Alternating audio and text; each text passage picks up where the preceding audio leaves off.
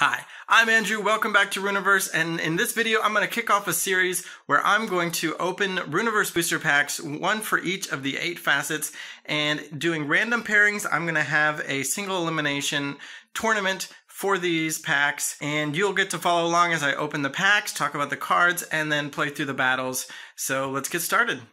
Alright, as you can see, I've got one pack for each of the 8 facets, so let's get started by choosing our first matchup, and today we'll open those 2 packs. So I'm going to roll this 8-sided die. I got an 8, so that will be Thist, and a 5, which will be Emery. Alright, so we're going to have Emery versus Thist as our first matchup, and let's take a look at what we've got in these 2 packs. I've been sitting on these for a little while now, and actually some of the cards have been updated, so there's a chance that we could hit some cards that are not completely up to date, but I'll just keep you updated of those as we hit them.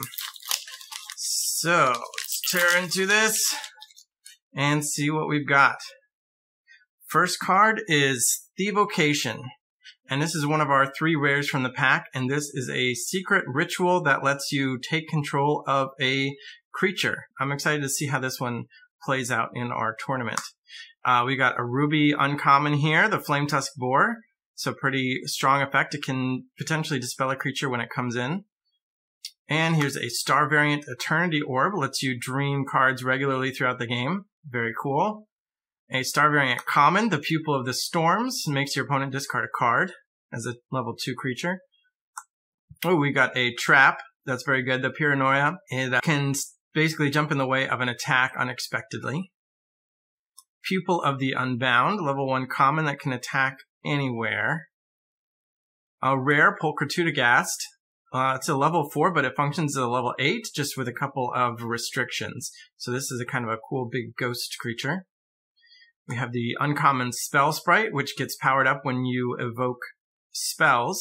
So that's pretty cool. It can become very resilient. The Unbound Wyvern, level 3 that can attack anywhere.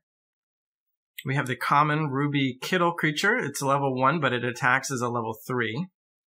Ooh, we have the small Pulchritudegast, the level 1 common, but it functions as a level 2 with the same restrictions. Imagination Mote will let us reset our dream counter, which is cool. This is actually one of the cards that's been updated, but only in a very minor way. It says dream token. It should say dream counter, but it's basically the same effect. Ooh, this was a fun rare. I'm excited to see how this one plays out too. This is looking to be a very Thisty pack, which makes sense considering it is a Thist pack, but it's playing on a lot of the dream stuff and cool effects that Thist tends to do. So this lets you dream potentially multiple cards. And we got the full set of the Phantasmal creature. So this is the uncommon level 2 that functions as a level 4. So we got the common, the uncommon, and the rare in this. And 2 copies of Elagast. Very neat. The Stormfeven is level 1 common that can suck away some of your opponent's power. An Ember Boar, a little ruby creature that can attack for 2 as a heat. And another Imagination Mote to dream some more. I'm looking forward to see how this deck plays out. So the way these will work is they basically just have to shuffle the contents of this pack with the basic mages from Thist that I got in the starter deck, and that'll be a deck. So, and combine that, just use a basic dream deck. So that'll be the format of this tournament. So let's see what is in the Emery pack. All right, first card. Oh, wow. Star Variant Rare right off the bat. We have Banasum. That's pretty cool. So it's got Chlor Bunny Evolve, which means if you've got any Chlor Bunnies, that would be great, because they can gain Vim and extra abilities and reduce costs and everything. And it has Roaming, which means it can move around between the mages. And the Chlorophilanthropy ability gives bonuses to all of its allies based on how much Vim this has. So if it got to evolve, that'll be some Vim that's built in. And your creatures can all get Ward, which protects them from being targeted. Relentless, which lets them attack multiple times, and Strength 2, which could make them really a big team. So this would be awesome if we get to use this. Dismiss, that's coincidental. This is actually today's card of the day as I'm recording, so that's pretty neat. And this is a little trap that can return the attacking creature to its owner's hand, make them attack again. This is one of my favorite cards based on art, although we'll see how well it plays out, because it might be better for constructed than in this format. But it basically lets all your mages make extra power once you're able to evoke it. You have a star variant egg with horns. Very cool. So it's a little level 1 you can play on the first turn, and then it just starts growing over the course of the game. So it can get up to level 2, 3, 4, or even higher by the time the game ends. Very basic level 2 Boorish, but its strength 2 ability means it is a level 4. Cedar Size gives Vim to a creature and gives them level +2.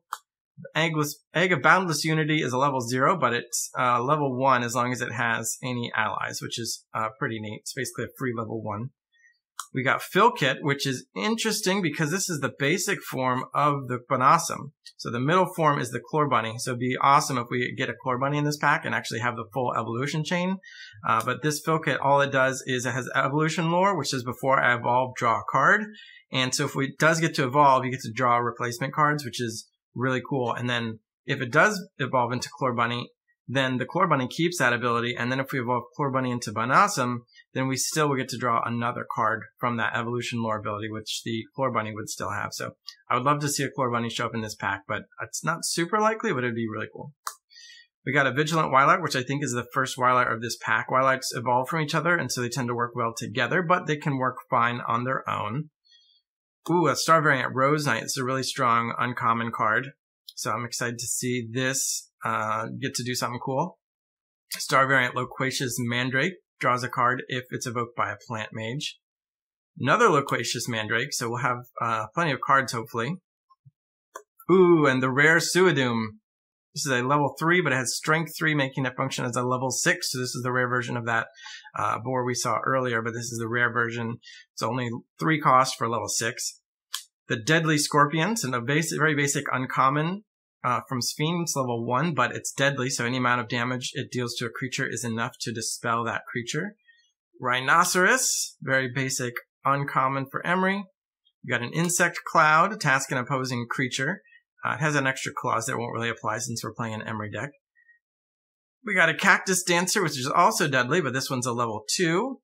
And finally, a Spider, which is a level 1 deft creature, which means if it attacks something that is only equal to or smaller than the spider, it won't take any damage in return. So we did not get the full Banasum evolution chain, but hopefully the Banasum will be able to do something on its own. Unfortunately, that Fill Kit's ability, Evolution Lore, will never be able to trigger with this deck. So could definitely do Constructed later on. But for now, this will be the first matchup that we're looking at here. So, put in the comments which deck you think looks better, which one you think is going to win, and stay tuned for the battle and for the next pairings.